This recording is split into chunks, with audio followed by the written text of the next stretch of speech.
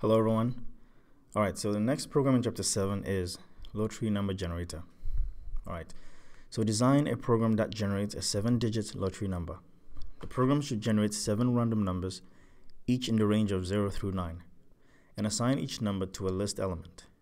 Random numbers were discussed in chapter 5. Then write another loop that displays the contents of the list. Okay, so let's start. Alright, so I want us to break our program into functions. And so the first function I want us to create is a function that's going to generate one random number, just one random number. So let's go ahead and define it.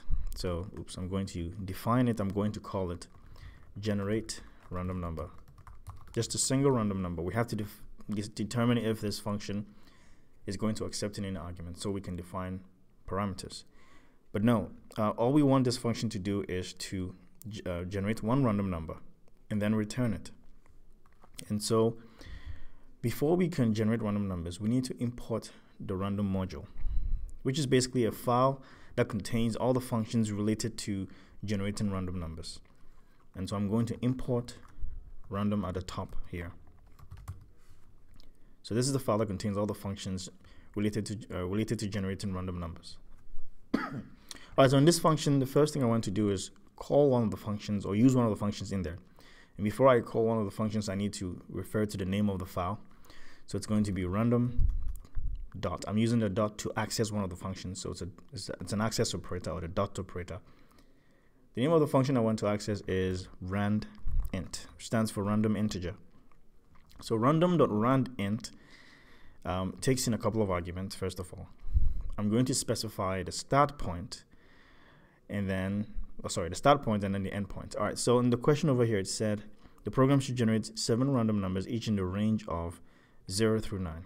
So I'm going to type in 0 for the start point and then 9 for the end point. Sorry, I still have my cough. Sorry. So random.randint, passing in 0 and 9, will generate a random integer in the range of 0 to 9.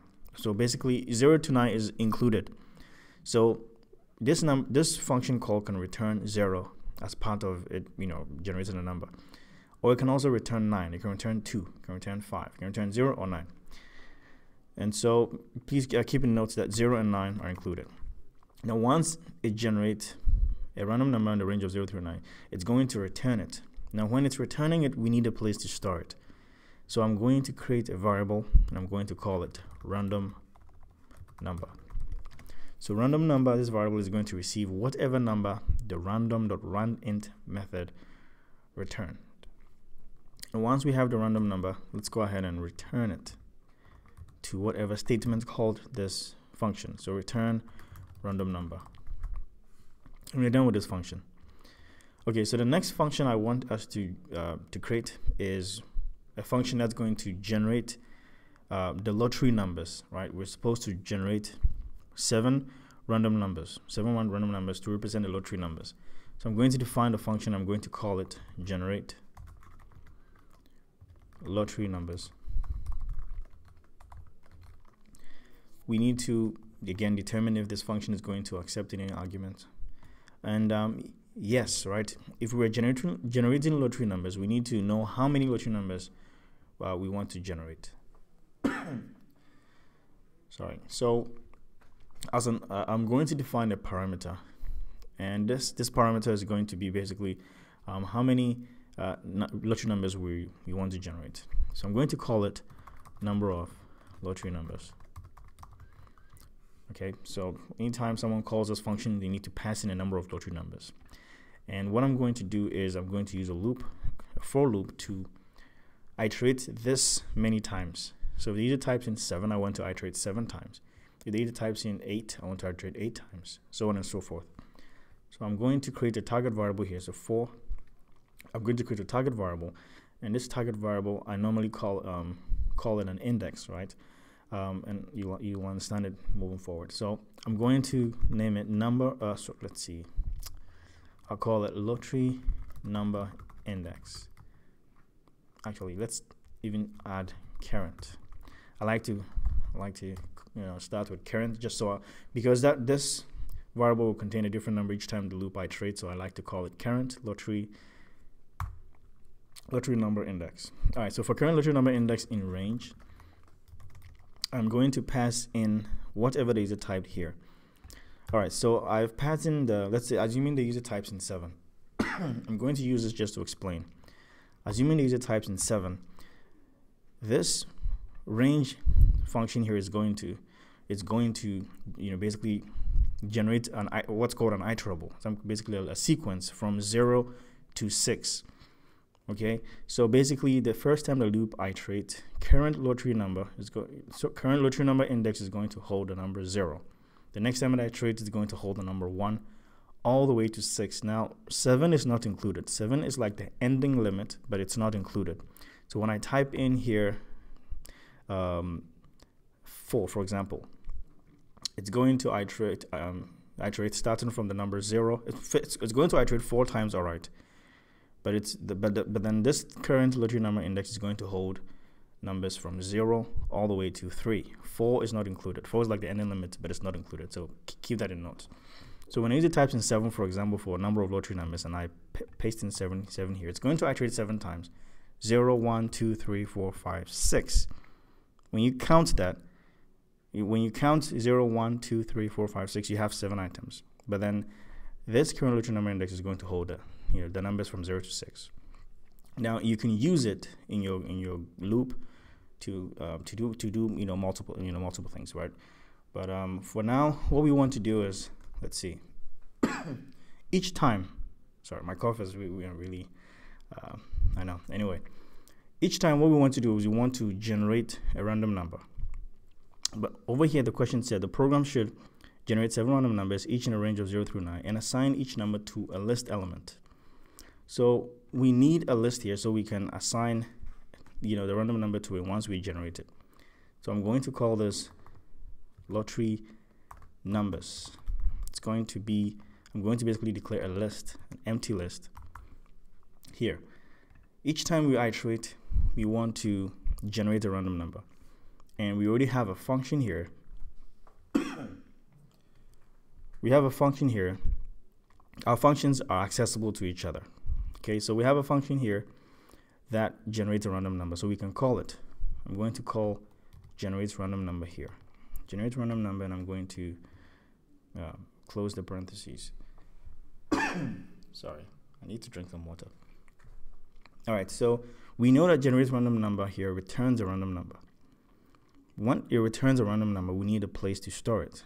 So initially, I'm going to create a variable just so it's clear. I'm going to create a variable. I'm going to call it random number. And random number is going to store whatever random number that generates random number function returns. Now, it doesn't matter, this random number name is the same as this. These functions are different. The scope of this random number variable is within this generate lottery numbers function. And then the scope of this random number variable is within this generate random number function. They are like twins, but they don't see each other. They are considered different if they are in different functions. So I'm going to store the random number over here in this variable, and I'm going to append it to this list. So lottery numbers dot append. What do I want to append to this list? I want to append the random number we just generated.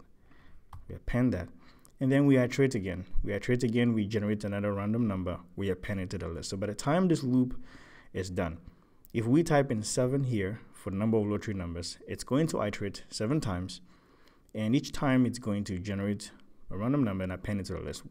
Basically, we'll have a list that contains all, our random numbers. And once we're done with our loop, outside of the loop, what we want to do is return this list. So return lottery numbers. All right, so that's what this function does. It generates the random numbers, appends it to the list, and then returns the list. All right, the next thing I want us to do is create a function that's going to print out the numbers in the list. Because over here it said, then write another loop that displays the content of the list. I wanted us to break our program into functions. So let's do that. I'm going to define another function that's going to print lottery numbers. So I'm going to call it print lottery numbers. If it's going to print out lottery numbers, then we need to give it a list that contains lottery numbers, which we will have. Whoever is calling this function has to pass in a list that contains numbers, basically lotto numbers. And so I'm going to define a list here, and I'm going to call it lottery numbers. Again, sorry. I'm going to define a parameter here, which is basically going to hold a list. It's a placeholder for a list. Again, it doesn't matter if this lottery numbers name is the same as this lottery numbers variable. Again, because they are in two different functions, the scope of this one, for example, is within this function, and the scope of this is within this function. All right, so in this function, what we want to do is basically loop through this list and display each number stored in it. All right, so I like to use indexing to access the element in the list. You can also use other ways to do that, but I like to use indexing just because you have more control. So again, I'm going to create a for loop. I'm going to create a target variable. The target variable is going to represent the index that I want to use to access elements from this list. So again, I'm going to call this current lottery number index. Again, it doesn't matter, they have the same name, they're considered different because they're in two different functions. So for current lottery number index in range, I want to specify a range, and the range is going to be the length of this list item. So if the user passes in, for example, a list that contains 7 items, basically length of the lottery numbers, for example, if the list contains 7 items, length of that lottery numbers will be 7. So I'm going to just use it to explain. So if the user passes in a list that contains 7 numbers, it will be like this. And this will basically iterate 7 times, but then it's going to start assigning numbers to current lottery number index each iteration. The first iteration is going to store 0, second iteration is going to store 1, all the way to 6. Now remember, 7 is the ending limit, but it's not included in the numbers. It's not included in the numbers that are assigned to current lottery number index. It iterates 7 times, alright, because if you count from 0, 1, 2, 3, 4, 5, 6, you have 7 items. Okay, if you start counting 0, 1, 2, 3, 4, 5, 6, you have 7 items. But then the last index, let me just disable this. The last index will be 6. 7 is not included. It's like the ending limit not included. All right, basically it will be 0, 1, 2, 3, 4, 5, 6. All right, if you counted them, you have 7 items. 1, 2, 3, 4, 5, 6, 7. All right, and these are the numbers that will be assigned to current lottery number index each iteration, starting from 0 all the way to 6. And we can use these numbers to access the elements in an array. Okay, these numbers will be their indices or their indexes to access the elements in the array. All right, so what we want to pass in the range function is the length of the lottery numbers list that the user is going to pass. Whoever calls this function is going to pass. And each time you want to use the current lottery number index, okay, to access that particular element from the list, all we want to do is just print it out. We want to print it out because that's what the function is supposed to do, print the lottery numbers.